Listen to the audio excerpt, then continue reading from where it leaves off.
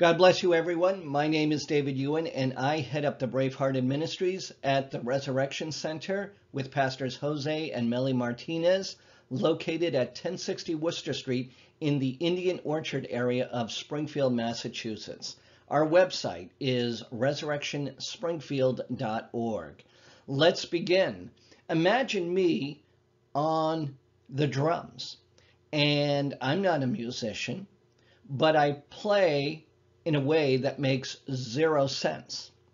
You see, if I were a good drummer, everyone stays together in the band. If I'm a bad drummer, everyone is confused.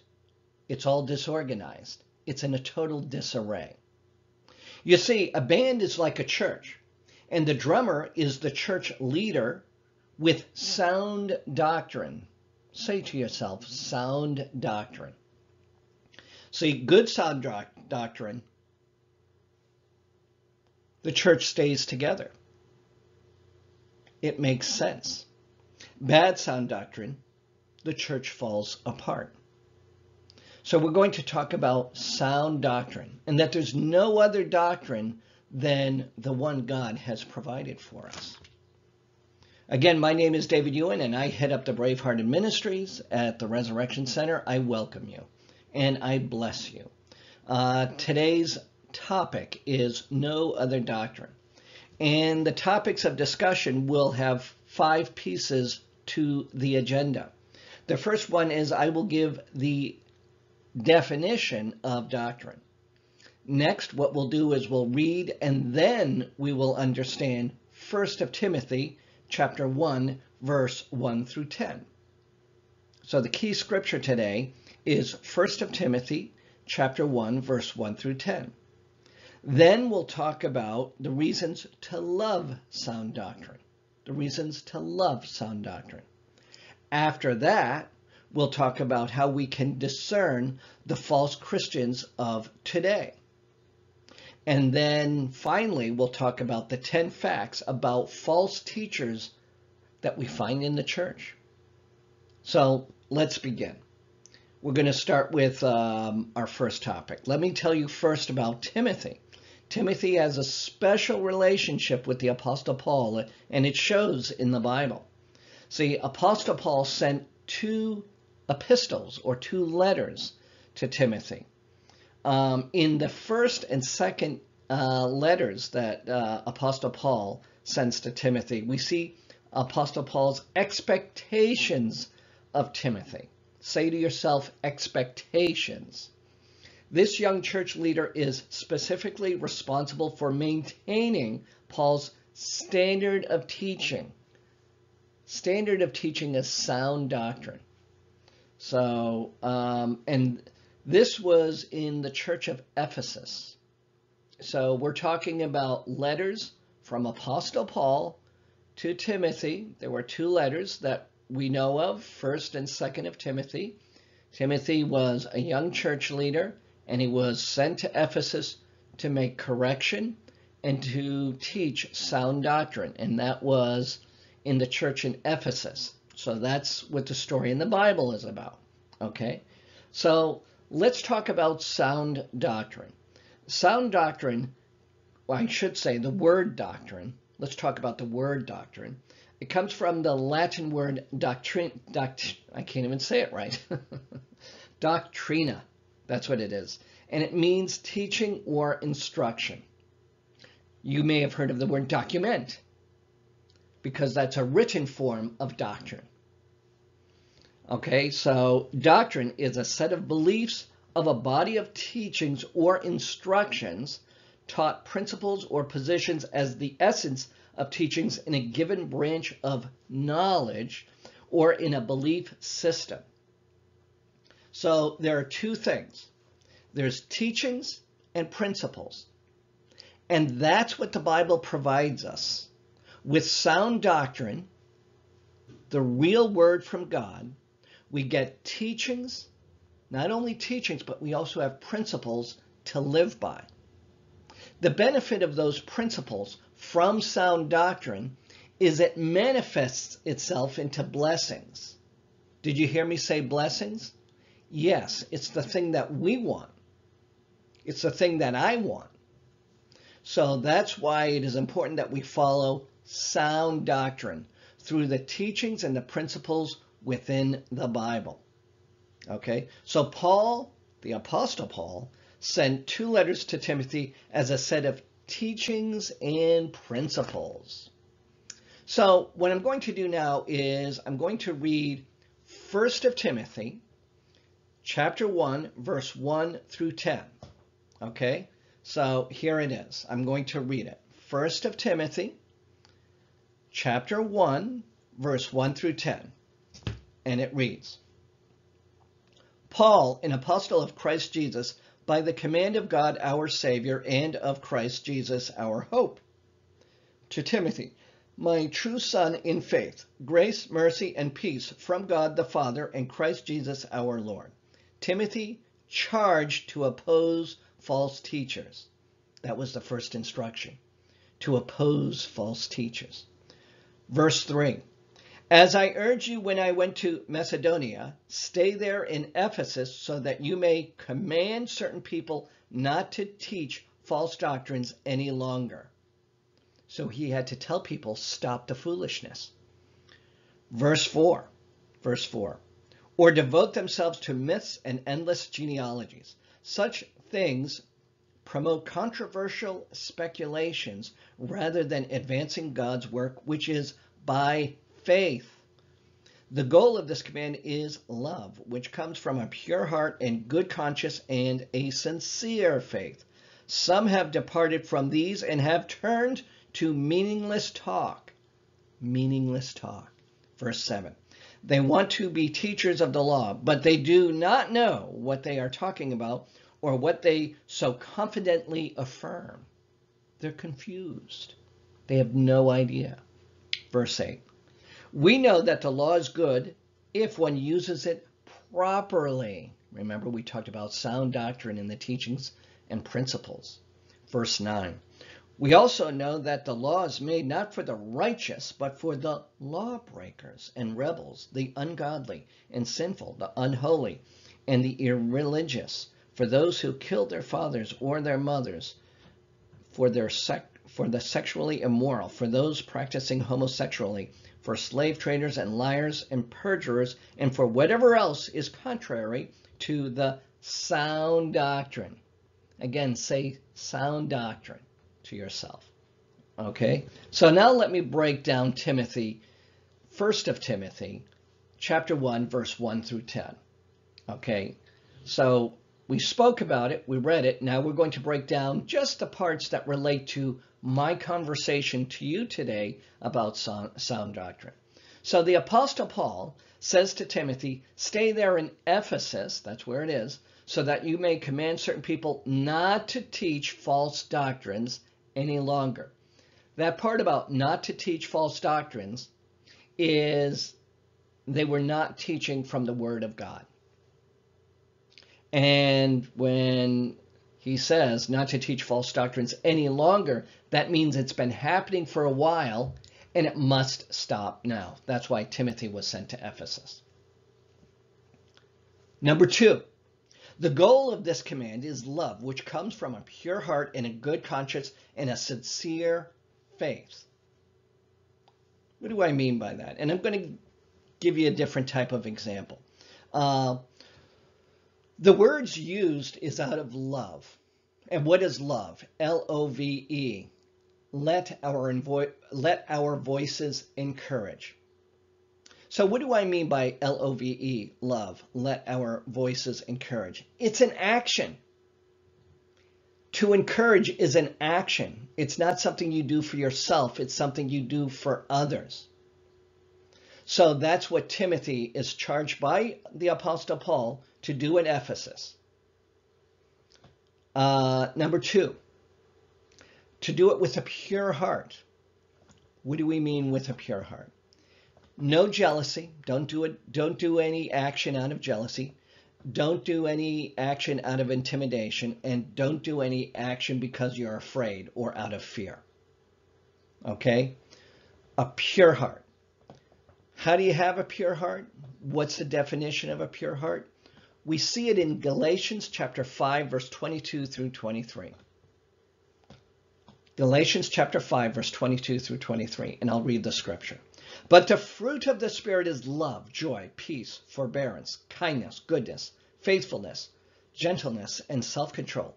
Against such things there is no law. Let's go to the next one, number 3. Some have departed from these and have turned to meaningless talk. That's what the scripture said. I'll read it again. Some have departed from these and have turned to meaningless talk. What do we mean by meaningless talk? Well, it means deception. It means manipulation. And it's being done out of selfishness. Obviously, it's not being done out of a pure heart. So there's a hidden agenda. And that hidden agenda could come from jealousy.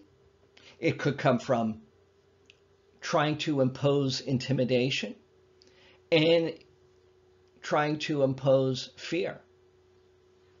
So let's go to the next item. We know that the law is good if one uses it properly. Say to yourself the word properly.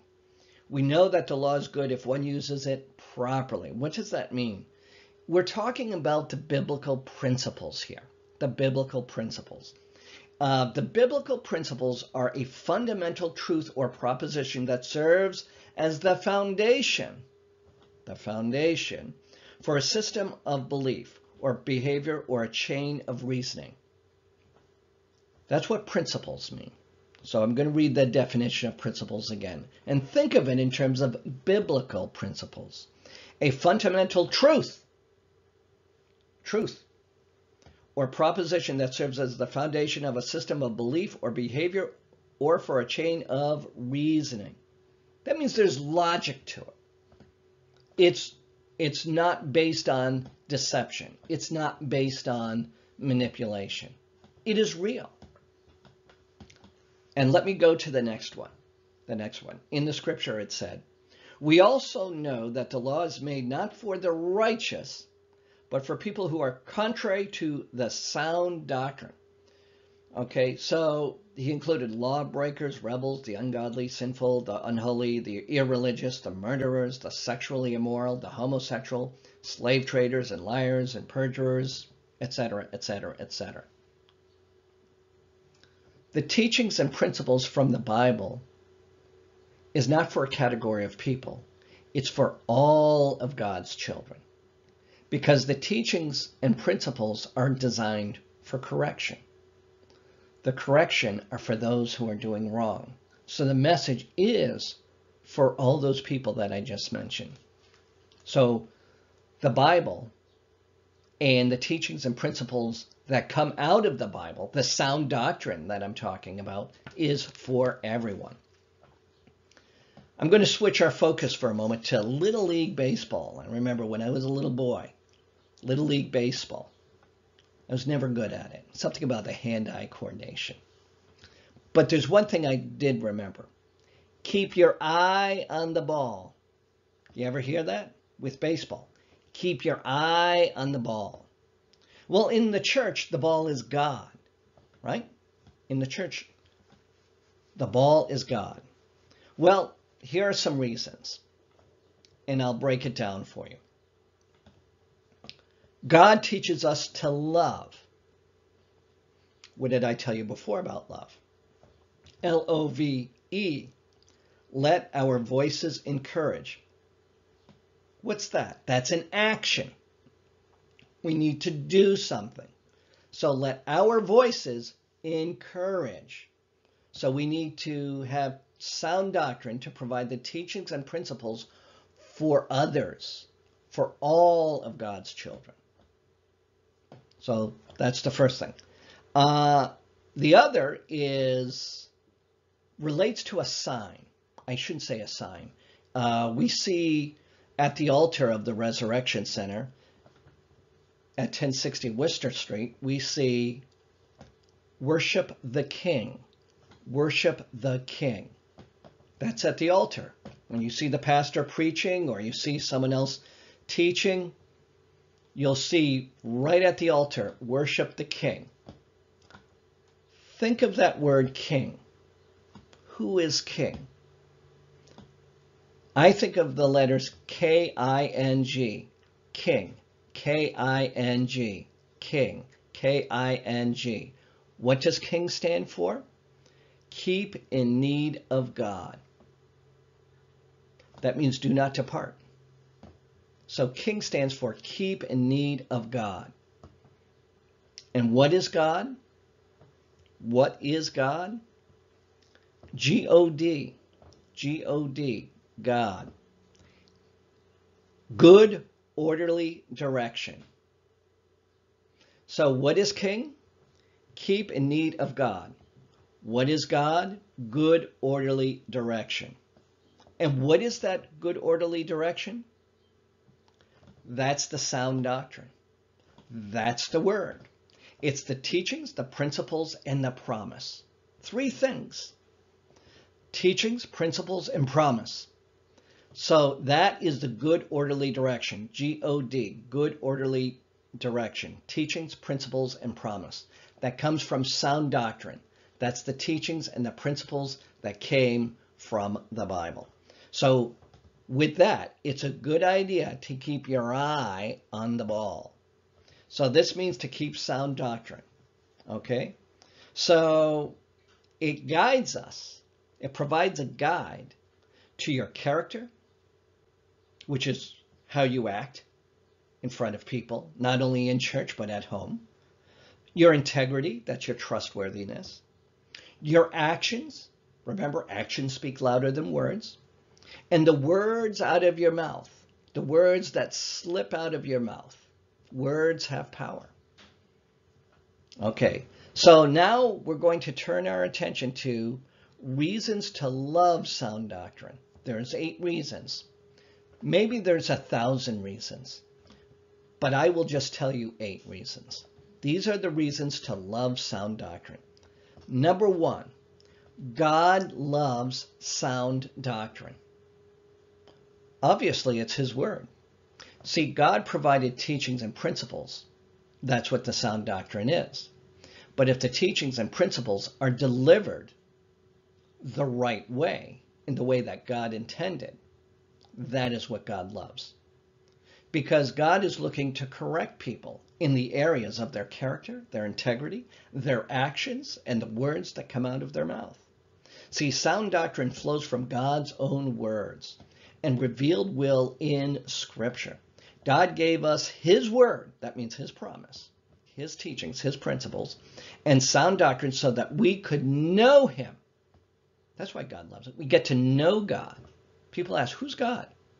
Sound doctrine teaches you. And we can love Him. We can obey Him because God gives us principles to obey. And teach others about Him and what He's done for us. Number 2, sound doctrine matures individuals and the church. It's not just individuals. It's not just the church. It's both. Sound doctrine matures individuals in the church. As we feed on sound doctrine, that means the teachings and the principles that helps us with our character, integrity, actions, and the words that come out of our mouth, we have less taste for theology that tickles our ears, but ultimately leaves us unsatisfied and lacking what we truly need. So false doctrine is what is not real and tickles our ears. We might want to hear something. We accept what we want to hear, in which case we're not receiving the correction or the guidance that we should be receiving. Okay? Sound doctrine grows our faith. It leads us to invest time wisely for Christ and His kingdom by maturing individuals in the church into the image of Christ. Let's go to number 3. Sound doctrine flows from the gospel. Where do you find the gospel? In the Bible. In the Bible. In 1 Timothy chapter 1, verse 11, 1 Timothy chapter 1, verse 11, the scripture reads, the Apostle Paul says this, that the sound doctrine is in accordance with the gospel of the glory of the blessed God. That's what verse 11 says. Sound doctrine communicates gospel truths that bring us salvation. That's eternal life with Christ. Number 4, it leads us to holiness. What do I mean by that? It leads us to holiness. See, correct doctrine is tied with correct living, which is what Paul means when he speaks of a knowledge of the truth, which accords with godliness. It's also shown in Titus chapter 1, verse 1. True doctrine from a holy God produces holy people. Again, that goes back to the character, the integrity, the actions, and the words out of the mouth. Okay. Let's go to number 5. It keeps us away from false doctrine. You see, sound doctrine flows from God himself and is both uncorrupted, untainted, not messed with, and it is life-giving. See, sound doctrine is an anchor of truth, which steadies us from being tossed to and fro by the waves and is carried about by every wind of doctrine. That's in Ephesians chapter 4, verse 14. See, a love for sound doctrine will be the shield for truth. See, if you know Bible, if you know sound doctrine, then those false teachers that try to tickle your ear, they have no weapon against you. Okay, let's go to number 6. Number 6, leads to action. Leads to action. Hearing the truth of Scripture taught clearly will exalt the mercy and grace of God, which will cause us to be thankful and obey his commands. Okay, so what happened is if you follow the true doctrine, there's no other doctrine, the true doctrine, with the teachings and principles that come strictly from the Bible, action will be taken to improve your character, your integrity, your actions, and the words that come out of your mouth. With that, people will begin to see the fruits of the Spirit. That's a blessing. They'll see the fruits of the Spirit flow out of you. Okay, let's see. Number 7, it is a love for Jesus himself. His preaching involved communicating doctrine that would proclaim who he is and how his followers are to live in relation to him in the world.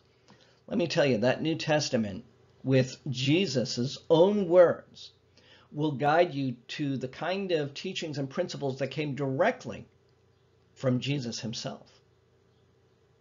And with that, as you receive that true doctrine, the true teachings and the true principles, and you see the blessings manifested in your life, then you too will have a true love for Jesus. And because of that, brings us to number 8. It ultimately leads to worship. Worship is not just the end result of doctrine, it's also the reason why it exists. Because, as I said before, with the manifestation of blessings, by following true doctrine that helps with character integrity, your actions that speak louder than words, and the words that come out of your mouth, you will see the blessings fulfilled in your life.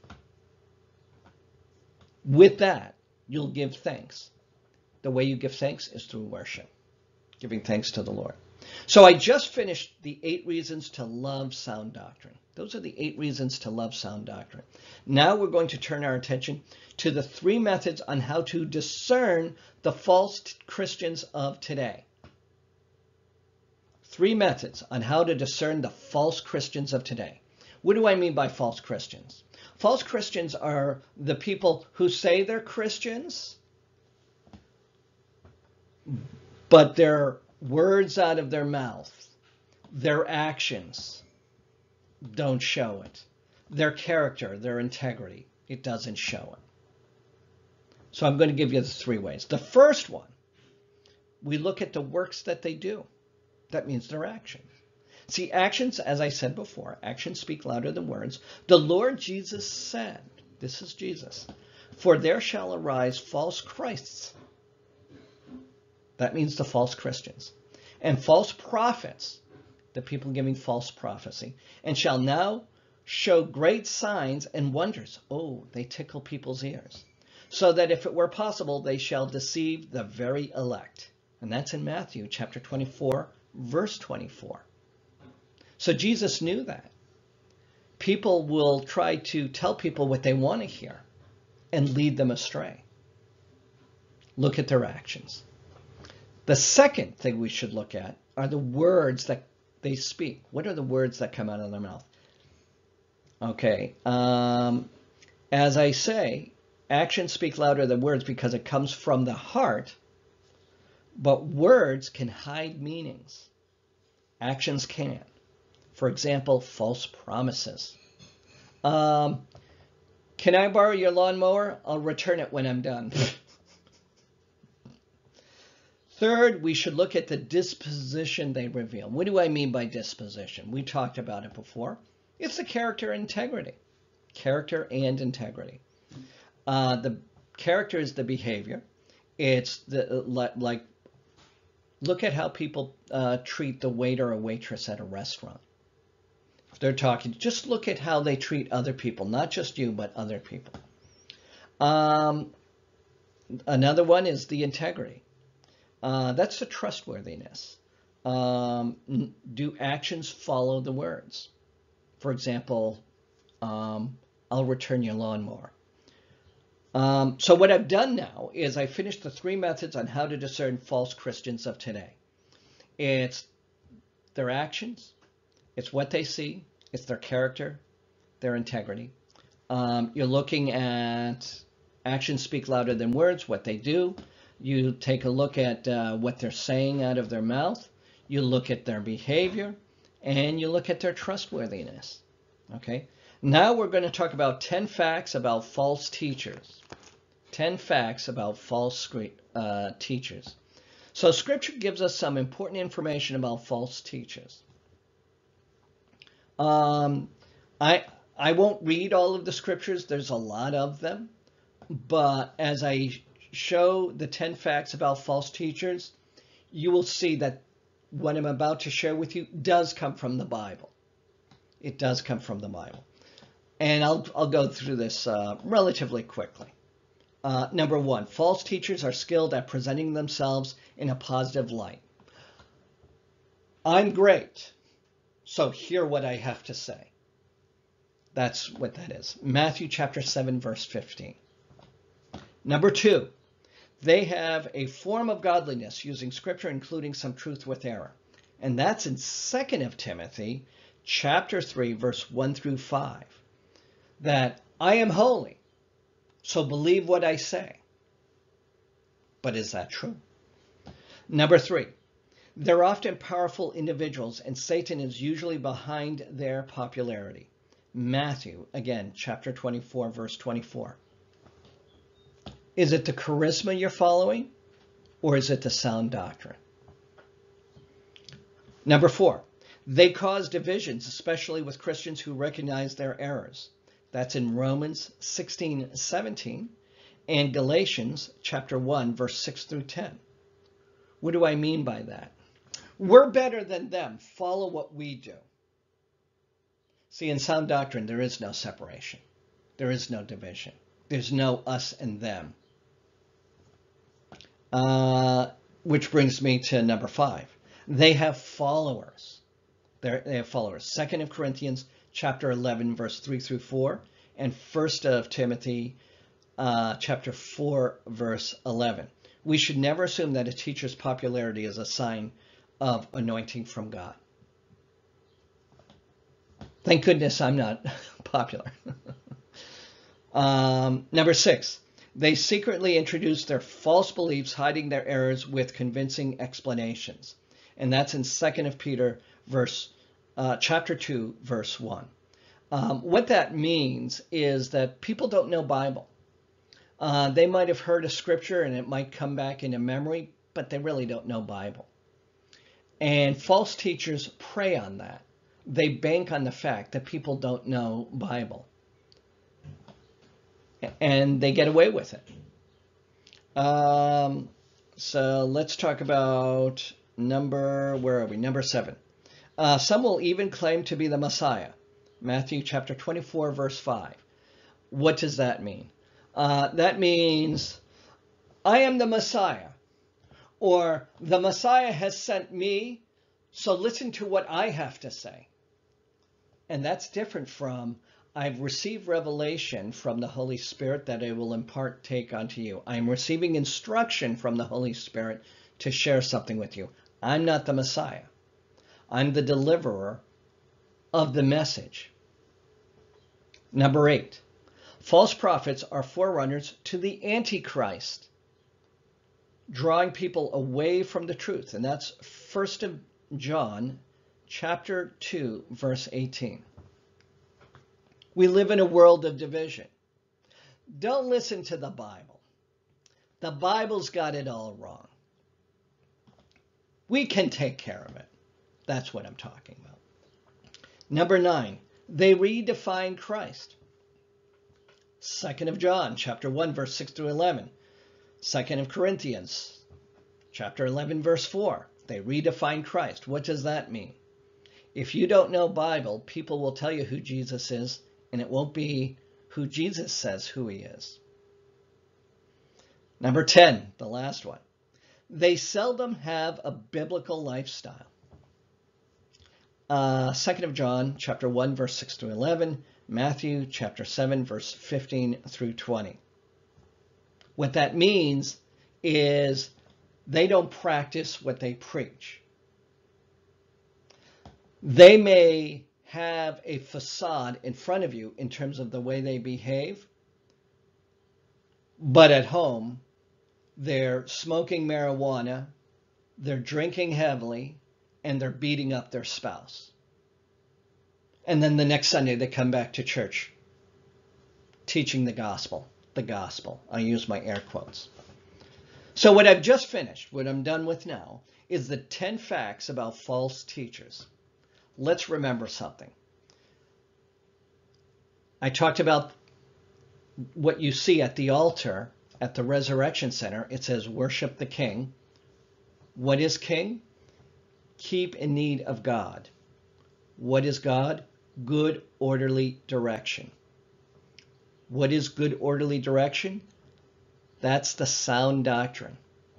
That's the teachings, the principles, and the promise that come from the Bible. But we needed to be taught it. We need to learn about it. That's why we need to listen to our pastors and our teachers at the church who are instructing through sound doctrine that is revealed to them through the Holy Spirit. They're not the Messiah. They're receiving revelation from the Holy Spirit, and they partake it unto you. Okay? So what have I done today? Let's talk about what we have done today. Our title today is No Other Doctrine. That's what happens. No other doctrine. Number 1, we talked about the definition of doctrine. Number 2, we read and we understood 1 Timothy chapter 1, verse 1 through 10. Number 3, we talked about the reasons to love sound doctrine. Number 4, we talked about how to discern the false Christians of today. And number 5, we talked about the 10 facts about false teachers. Remember to worship the King. And what is King? Keep in need of God. What is God? Good, orderly direction. My name is David Ewen, and this is the Resurrection Center.